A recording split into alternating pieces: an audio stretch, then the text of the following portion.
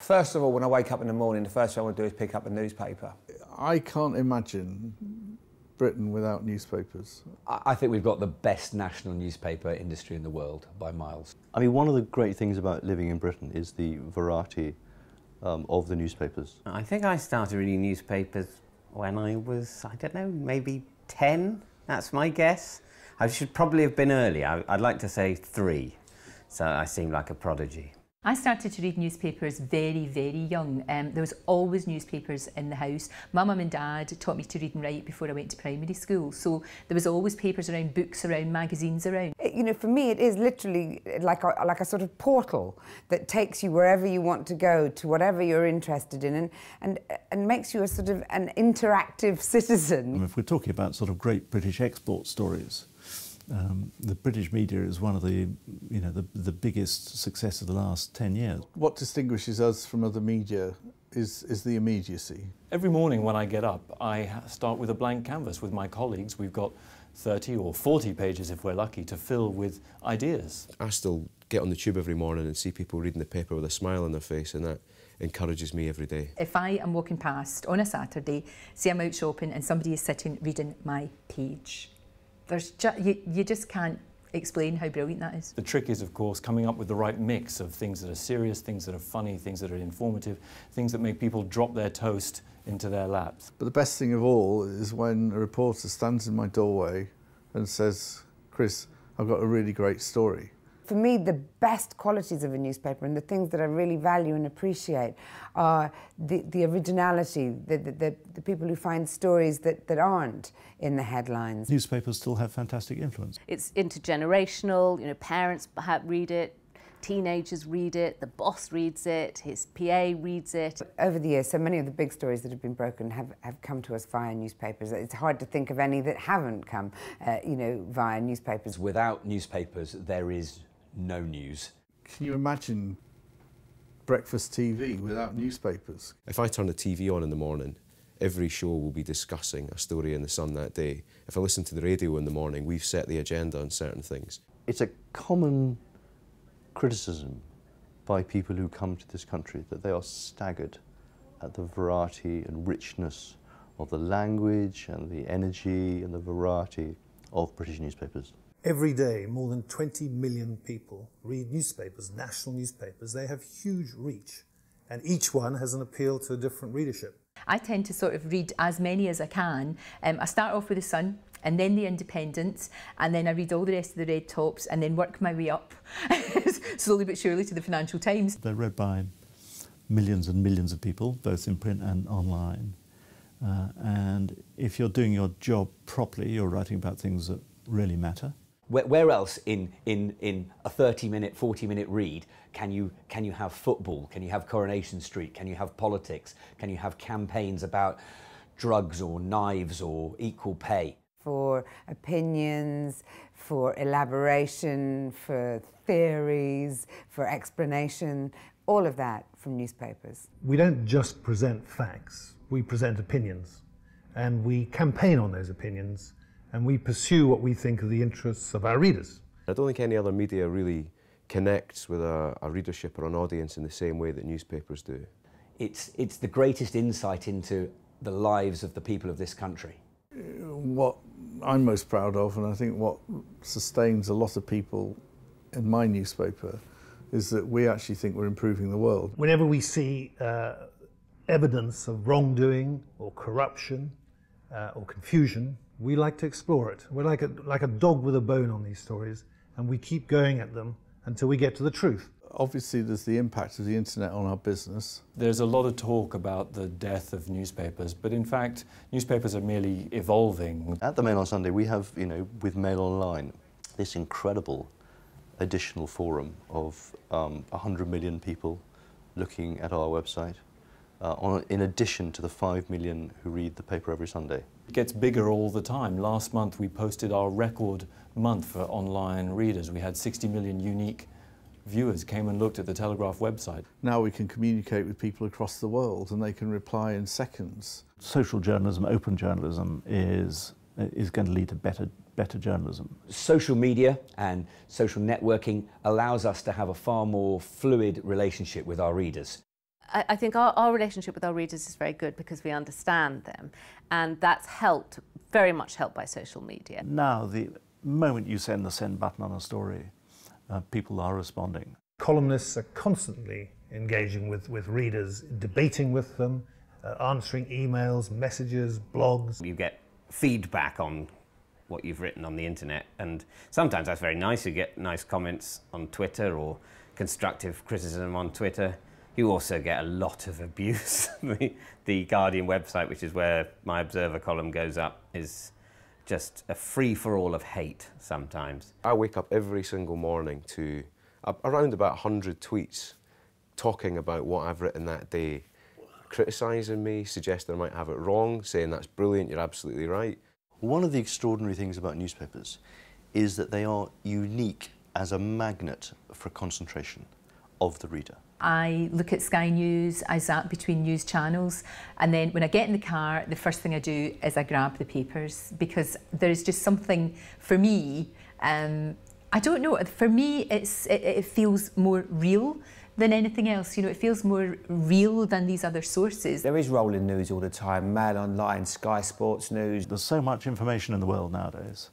That's not the world's problem. It's finding out what can be relied on and trusted.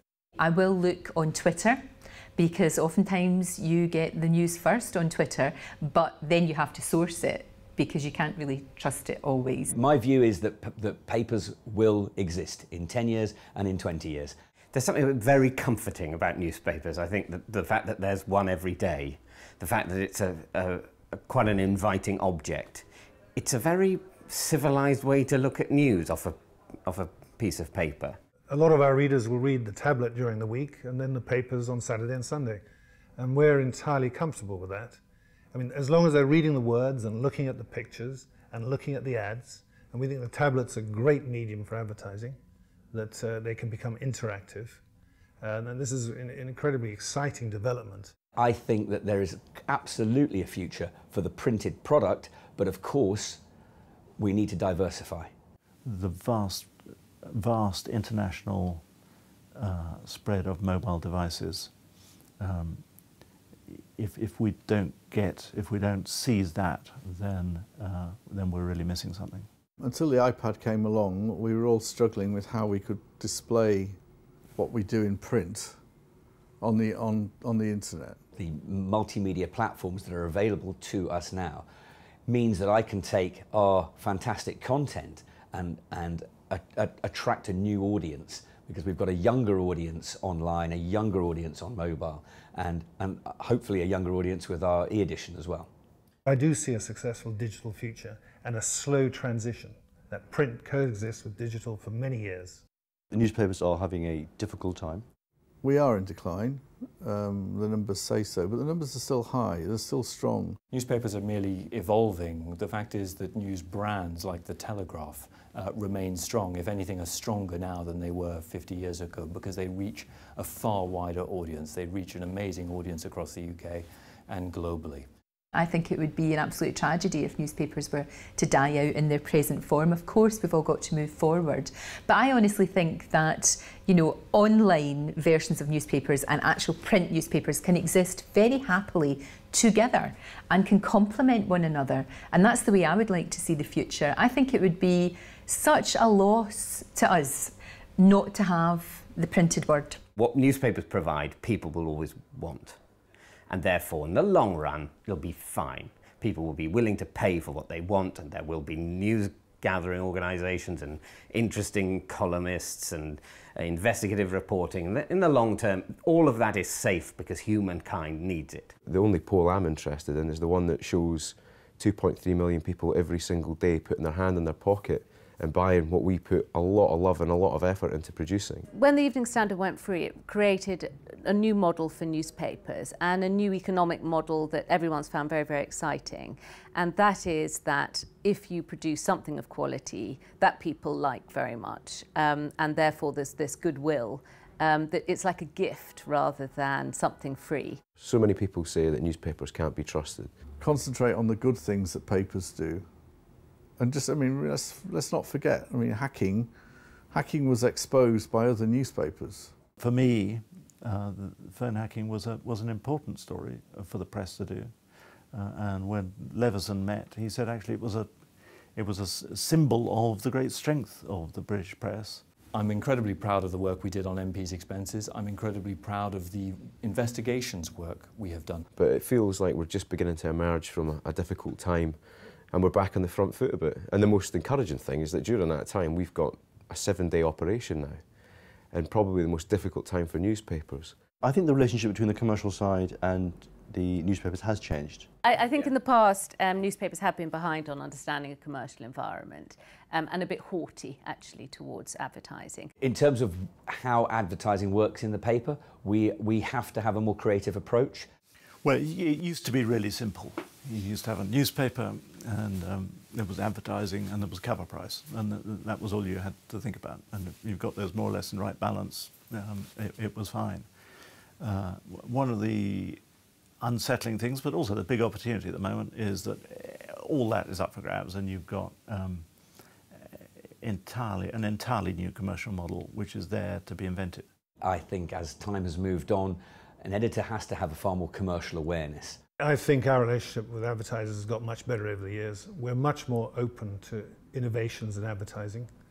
We understand that advertising has to reach out to other people they haven't reached before. I used to just look through paper and just see the stories in the way that commerce only ever looked at the advertising. Now I look at both, you know, and I see them actually in a rather harmonious way. You know, I actually really try my best and try really hard to spend as much time as possible with the commercial guys, because they can be a huge help to me. In the Olympics, we had great relationships with the advertisers where we were able to say we are doing a feature on, for example, Jessica Ennis, and therefore it would not be, wouldn't be a question of damaging our integrity for an advert about Jessica Ennis to run alongside it.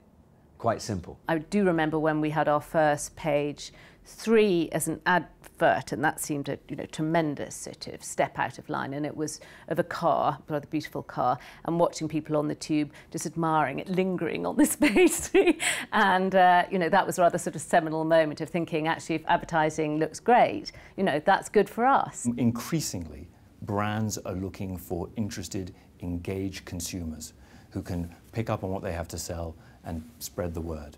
The fact is that those kind of engaged audiences that advertisers are looking for can be found most clearly among newspaper readers.